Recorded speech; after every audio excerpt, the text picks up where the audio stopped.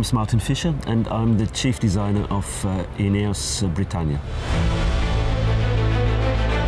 It is my responsibility to determine the direction in which we want to go, to push the limit of these machines even further.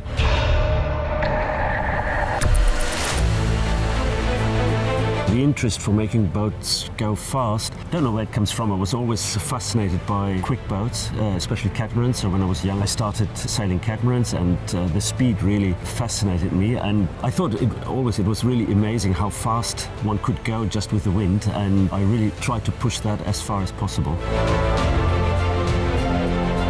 I'm a physicist, so I studied physics with a focus on fluid dynamics, and after that I did a PhD in geophysics. Boat design always had interested me, and at some stage I decided to do that full-time. And then I moved to Italy for the work with Luna Rossa.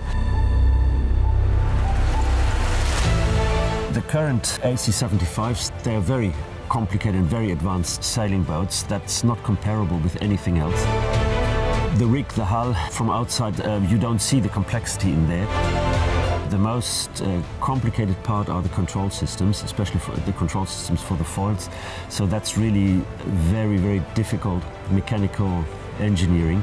But what we saw in Auckland was that proper match racing was possible with these boats. So I think that was the first time that we saw proper match racing at 40+ knots.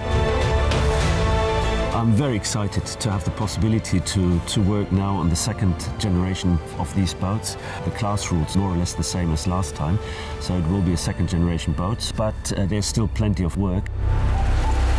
I think it is possible to make gains everywhere. Every single piece on the boat can be improved, and we will work on that to improve every aspect of it. That's our work for the next 3 years or so.